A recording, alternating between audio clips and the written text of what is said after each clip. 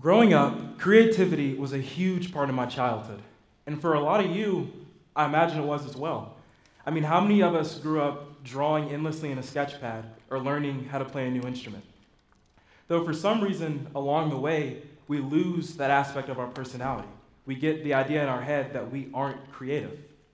We all begin as artists, as creative people, but somehow there's this disconnect. Somehow we believe that we've lost our creative side forever. Though, today, I'm going to prove to you that that's not the case.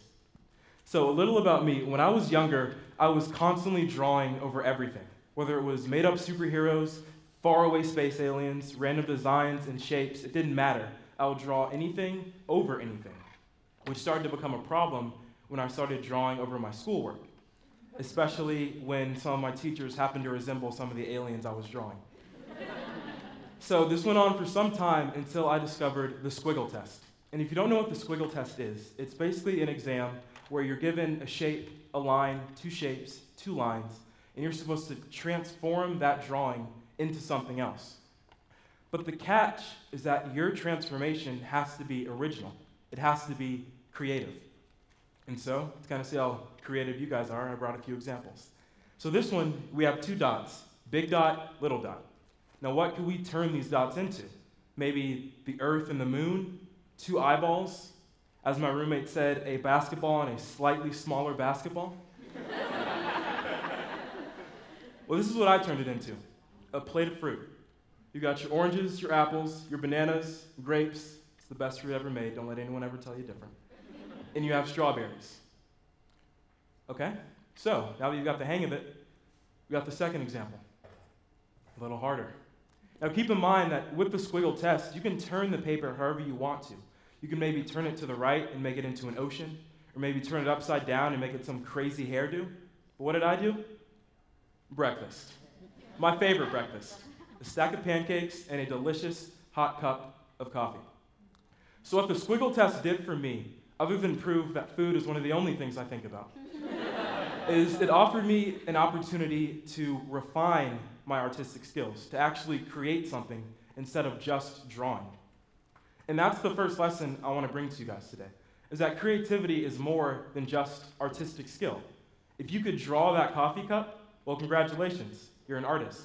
But if you could design a better coffee cup, well then congratulations, you're creative. So moving on, a few years later, now I'm in high school. And yes, if you're wondering, I did go to middle school, but I will be skipping over it. It was a horrible time, prefer not to talk about it. And eventually, I get to this leadership class, which for a large majority of the school, they saw it as an easy A. They thought because we didn't have tests or we never got homework exams. But what most people didn't realize about the course was that leadership didn't have the regular characteristics of a normal classroom because it wasn't one. It was an opportunity to express your ideas and creativity.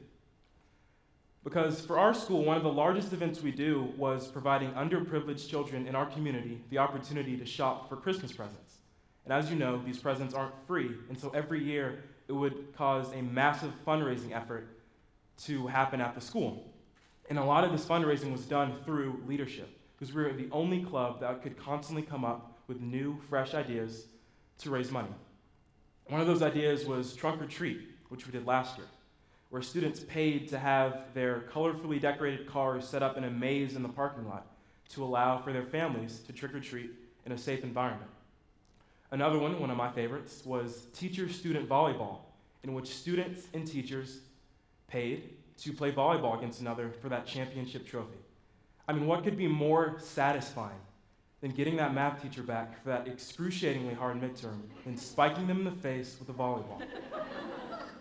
Now, both of these projects raised hundreds of dollars, and they were original. They were creative ideas.